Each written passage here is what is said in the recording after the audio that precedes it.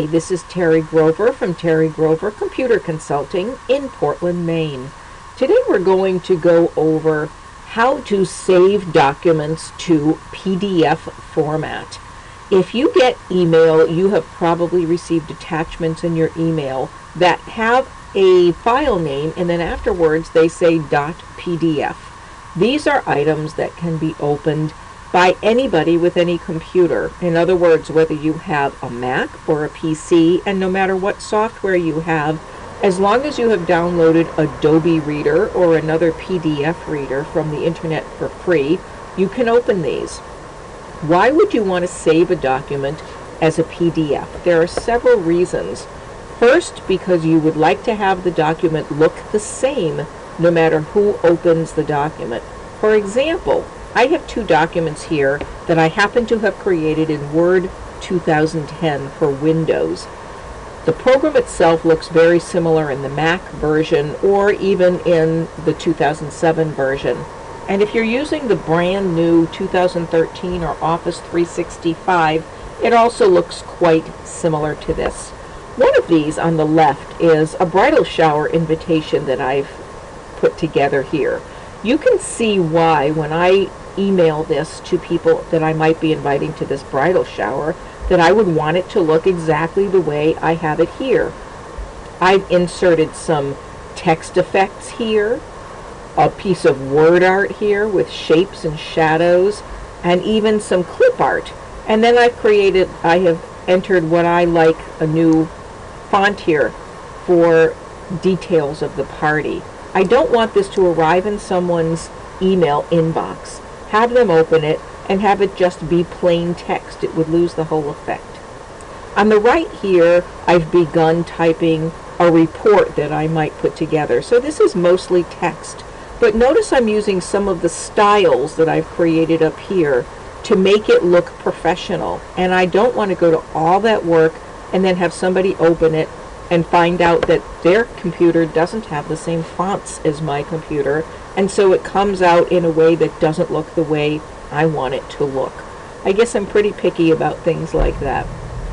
So why would we create a PDF otherwise? The other thing that you need to understand about a PDF is that it cannot be edited by either myself or by the person I send it to. So when I save something as a PDF, I first want to save it in the format in the software that I've created it with. For example, I've created this in Word in Microsoft Word. So I'm going to go File, and then I'm going to go Save As, and notice how it says Word Document, Save As Type, .docx. This is the standard Word document. So what I'm going to do, I'm going to save this in my documents. Of course, you could specify which folder if you wish to, and then I'm going to click Save. Notice how at the top of the screen now it has the file name that I had given it, Report to Committee, which it took automatically from here.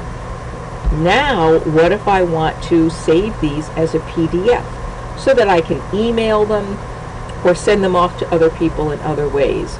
All I have to do here is, again, go to File, Save As, and instead of saving as type Word document, I'm just going to click and go down the list until I see PDF. Now it's going to save it as a standard publishing, online, and printing PDF that I can email to someone. So I'm going to click Save and watch what happens. There it is. Here is my Adobe Reader, and here is my report. If I wanted to email this report, I would simply go up here to the little envelope, click that, and attach it to an email to send it off.